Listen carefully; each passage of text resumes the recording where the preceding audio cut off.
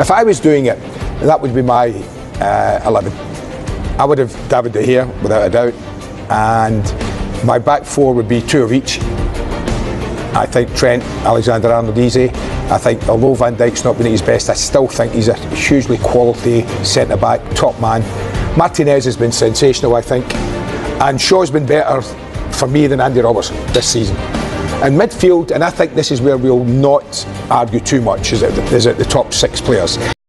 Andy Gray and Jason M. Carter being discussing the squads of Liverpool Football Club with the Manchester United. He says the Liverpool Football Club has, of course, and the manager Jurgen Klopp he has selected his Hadi Die, of course, squad, and he is going to make sure that the 3 points remain at Anfield Stadium, and of course he is well prepared. But also, here is Andy Gray, the former the region of Everton Football Club, says on the side of Manchester United there's normal here. The Ten Hag, the coach, decided, of course, he has appointed his first 11 based on the players who are in current performance. Of course, the current when somebody talks about the Manchester United first 11, one must consider the presence of Rashford, of course, Anton on the left side and at the center, at the center back there is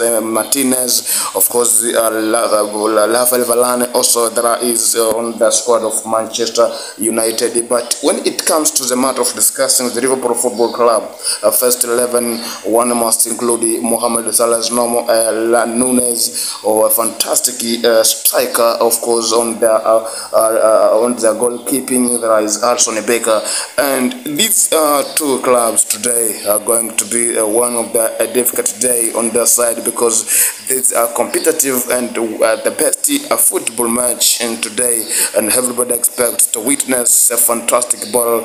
And Manchester United are supposed to be very careful. They are supposed to be very serious, only because Liverpool is injured. Of course, Liverpool is passing through the difficult time. They have lost almost the 3 games at Anfield Stadium, and they are going to compete with Manchester United once they know that Liverpool fans need the help. Of course, there's no way out that somebody can talk a lot. In fact, these two teams are competitive at all around the world, and when they met at the pitch, things have been changed.